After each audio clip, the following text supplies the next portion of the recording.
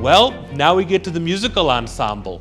We're talking about the 11 pipers piping.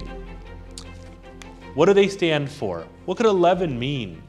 Well, in the 12 days of Christmas, the 11 pipers stand for the 11 faithful apostles. Those 11 who, while not betraying Jesus, they did run away. Remember, in the Garden of Gethsemane, after Judas betrayed the Lord for that sack of silver coins, when they came to arrest him, the apostles fled. What do you mean, faithful apostles? There's only one at the cross, John, holding Mary and trying to comfort her. But at the end of the day, after the resurrection, Jesus appeared to those 11 and reminded them that they were not worth their fear alone or the betrayal alone, and called them to renewed commitment, called them to know forgiveness and mercy.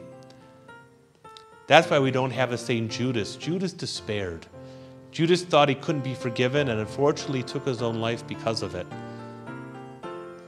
But the other 11 didn't fall into that despair. They were sad. They knew what they did was wrong, but they were also reconciled because they were open to it. They weren't worth the weight of their sin. Neither are we. In this new year, maybe we can make a commitment to go to confession more regularly, every month, every other month. Maybe we haven't been in decades. That's fine. Come home to the sacrament of peace and mercy. Come and be known as a faithful one again. There's no judgment in the confessional, only joy. We don't play judge, jury, and executioner as the priest. It's a place of reconnection to God. What was broken is now mended. Know of my prayers for all of you as we continue to walk in this new year of grace 2022. And may we be faithful. Even though we'll fall like the apostles did, may Christ pick us back up and remind us of our true worth and of our mission to spread His name to the ends of the earth. A continued Merry Christmas to you all.